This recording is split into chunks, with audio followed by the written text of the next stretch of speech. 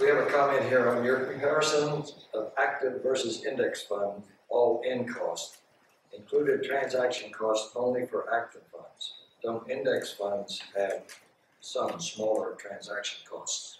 Yeah, that's a good question, and it's true that they do, but they are so small that you can't find them in the performance. Because if you look at the Vanguard index funds, and you subtract our stated expense ratio from the return of the index, you get the return of the fund.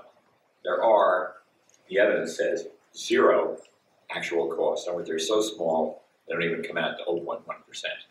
And that's very intuitively satisfactory. There are ways to do the trading. Gus is very good at that, has been. We have a staff of people who are very good at it. And most index funds are the same way. There isn't much magic indexing anymore. We used to certainly be by far the best indexer. But everybody picks up the secrets. You know, there's no such thing. Not like the Coca-Cola formula, which probably is worthless anyway. There's a parenthetical for you. But yes, there are costs, but they're so small that they are not yet